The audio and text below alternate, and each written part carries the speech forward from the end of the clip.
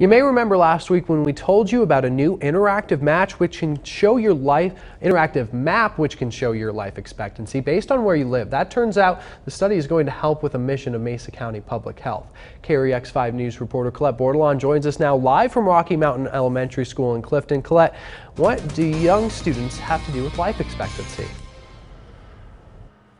Well, Brandon, it actually turns out that your formative years can play a huge part in how long you end up living. Now, Mesa County Public Health is starting this program. They've had it going for a little less than a year, and it's aimed at connecting the citizens of Clifton. And one of the most pivotal places they're focusing on is right behind me. Jeff Kaur and Mesa County Public Health are going inside of Rocky Mountain Elementary School, hoping for healthy students. Ooh, what letter is this? D. D, good. School is the hub of the neighborhood, so that's why being with the school is so important. It's part of the Clifton Community Transformation Project, which was started within this year. One of the most exciting things that I've been involved in my 10 years at Rocky Mountain Elementary School. They want to connect. Suicide, child abuse, homelessness, all these issues in Grand Junction that we all get called to respond to, they all have a similar root cause. And so we've come down to it being a sense of community. A recent map by the Colorado Department of Public Health and Environment shows life expectancy by neighborhood, and Clifton was one of the lowest areas in Mesa County. Orchard Mesa had a pocket as well, and then right around downtown Grand Junction, I feel like we pick on Clifton quite a bit, and to know that that we've got some issues kind of dispersed throughout Mesa County is you know, it's not good, but it's interesting to see that data. Their transformation project is happy to have that information. We'll use this study to monitor our progress with where we're going. Which is straight to the source. To truly impact life expectancy, you have to start very young. If students are able to critically think and problem solve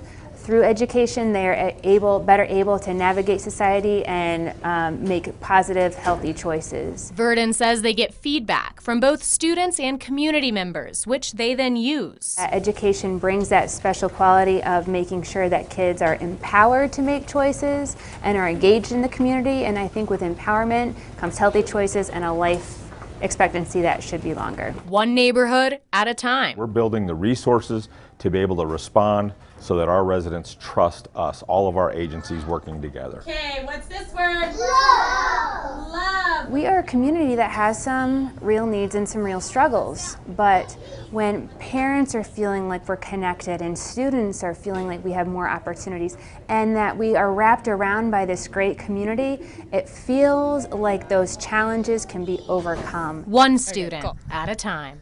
Good job. All right. Or when she's... I'm actually here with Joy Hudak right now. Now, you're the executive director of the Riverside Educational Center, one of the several partners in this Clifton Connectedness Project. Students do a lot of their learning outside of the classroom.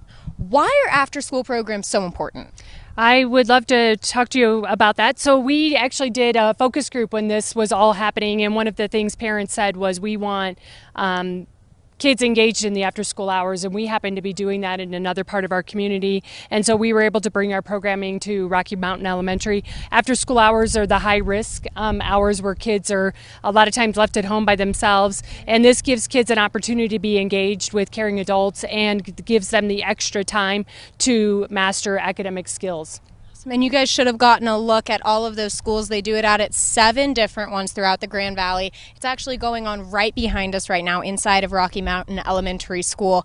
Now, Joy, how do people sign up? Right, they can check our website, www.rec4kids.com, and all the information's on there, and including our number. So just Google Riverside Educational Center and you'll find us. Perfect. Well, thank you so much for joining me tonight, Joy, and thank you guys for sticking along throughout this story. We'll, of course, have updates on this project as it does come to fruition. First on the Western Slope, Colette Bordelon, KREX 5 News.